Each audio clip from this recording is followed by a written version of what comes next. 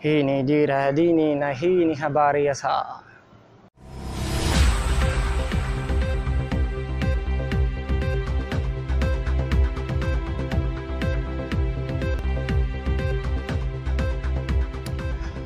Watu wengi wamekuwa wakilalamikia ugumu wa maisha, hasa katika kukosa riziki zao na hali ngumu ya kuipata riziki hiyo, na wengine wakilalamika kupungukiwa kwa mali zao kila siku, na huku wengine wakilalamika kupatwa na magonjwa mbalimbali, na hali hiyo kusababisha hali ngumu katika maisha katika jamii.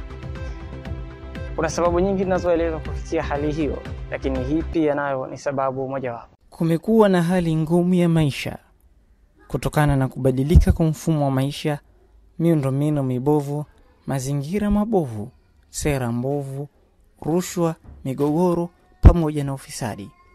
Hizi ni sababu zinazoelezwa na watu mbalimbali, lakini tusisahau kwamba kuna sababu nyingine. Allah subhanahu wa ta'ala anatuambia katika hadithi al-Qudus, ya ibn Adam, mwana Adam, idha wajadta qaswatan fi qalbik, utakapokuta ugumu katika moyo wako, au saqaman fi badanik, ama ugonjwa katika mwili wako, au hirmanan fi rizqika, ama kuzuiliwa kwa riziki yako, au nuqsanin fi malik, au kupungukiwa kwa mali yako, fa'alam anna takallamta fi ma la ya'nika, basi jua ya kwamba wewe umeongea jambo lisilo kuhusu.